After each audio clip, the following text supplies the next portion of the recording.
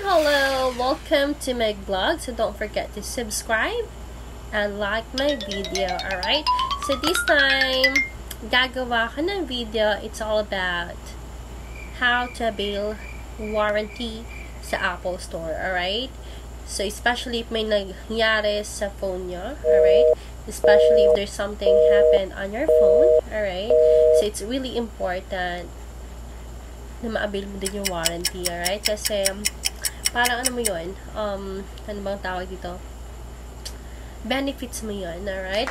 Sa pagbili ng phone mo, alright? Kung may warranty siya. So, yun nga, yung sa akin, may warranty siya. So, sabi sa akin, may 1-year warranty ako, alright? Sa Apple. Alright?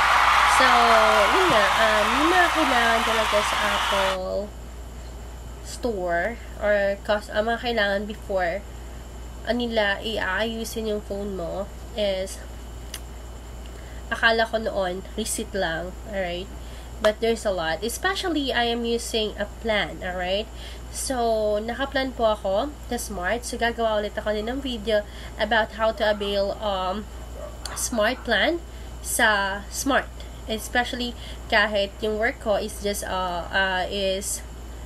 home-based tutor, alright. So, yun nga, nakabil ako ng plan sa Smart. And, yun, usually, yung mga kailangan talaga sa pag-avail, diba, ng plan is just a receipt, right? So, receipt. Pero, kung nakaplan ka, iba yung usapan naman dito, alright? So, yung sa akin, nakaplan ako sa Smart, alright? So, I went to Smart before I went to the Apple Store. So, humingi ako ng certification about ba? Tama ba yung sinasabi ko? Yung, okay, certification galing sa Smart, it's really important dahil nakaplan niya ako. So, indicate nila na magpapaayos ako and certify na nag-purchase ako sa kanila ng iPhone 7 Plus 32 GB gold, alright? Then, this certification is for warranty purpose only, alright? So, yun nga. And then, yung receipt. Dinala ko yung receipt ko. Alright. So, yun nga. Nakapunta na ako sa Apple Store. And, yan. Pumasok ako doon. Tapos, may gilid-gilid pa doon. At pumunta na ako sa customer service nila. And, para mag-avail na ako ng warranty. Para paayos ko na yung phone ko. Kasi, yung phone ko ng last, nag-crash down din siya. Hindi ko alam. Kasi siguro, napuno na yung storage niya. And, bigla siya nag-open. Hindi ko na talaga siya ma-open. So, yun nga, hiningi sa akin yung receipt, at sabi ko, nakaplan ako, yung certification, binigay ko na din, and then yung phone ko. Pero alam niyo, nakakatawa,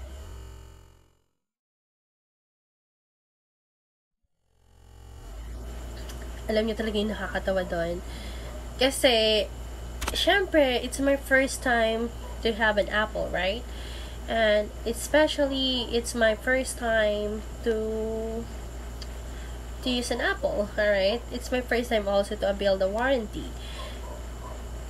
At, hindi ko sukat akalain kasi hindi nangyari naman sa previous na buhay ko to, kahit na nag-use ako ng Android phone. Yung box po talaga ng Apple phone, it's really important, alright? So, the box. Kasi may hinahanap ata sila na parang serial number siguro dito. Kahit naka-indicate na sa plan nyo, it's still really important to bring your box pag nagpaayos kayo ng Apple gadget nyo, especially Apple phone, I think. And then, tinanong ko din sa kanila, what if nabili ko yung phone na to sa ibang bansa? Pwede ba ako mag-avail ng service kahit dito sa Pilipinas? And they said, yes. Alright? So, pwede po talaga. Kahit sa ibang bansa nyo pa binili yun, pwede kayo mag-avail ng warranty dito sa Pinas, alright? As long as you had the receipt, alright? And, yun nga. And, yun.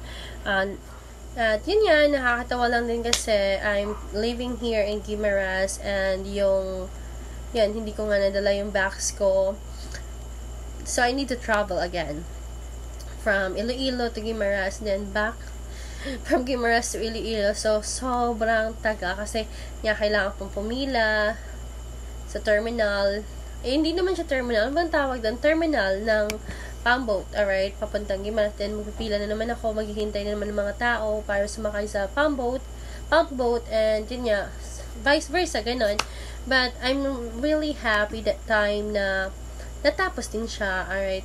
So, yung nangyari, like, sabi sa akin ng customer service assistant, nung nabigay ko na yung box, yung receipt, yung certification, na mag-wait lang ako ng 30 minutes. So, napaayos ko siya sa festive walk that time, and yun, within 30 minutes, sumikot-ikot lang ako dun sa mall.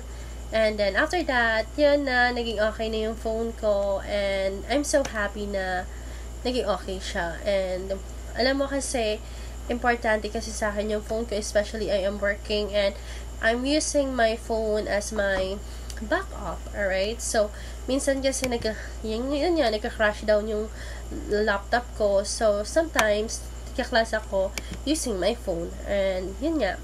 Kaya, importante talaga sa akin. Hindi siya pa-social. Bakit ako nag-iPhone? It's all about, kailangan ko kasi siya sa work ko.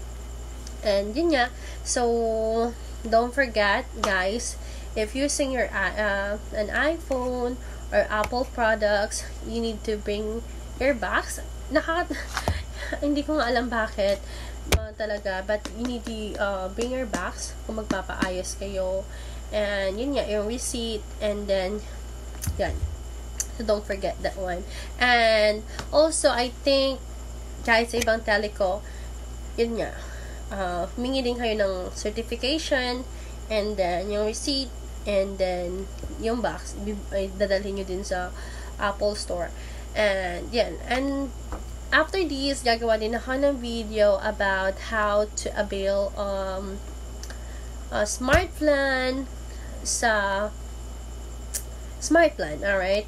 Na kahit na home-based tutor ka, kasi syempre, pag home-based tutor ka, ibig sabihin doon, hindi naman talaga, parang freelance lang siya, but still, alright, I was able to, avail the plan, alright? So di bale, gagawa ko ng video on how to avail smart plan kahit na home-based tutor ka, kahit na freelancer ka, alright? So, that's all. And I hope you like my video. And, yun, thank you. And I hope you have a great day. And see you. Don't forget to like and subscribe in my YouTube channel, alright? Bye. See you again. Thank you.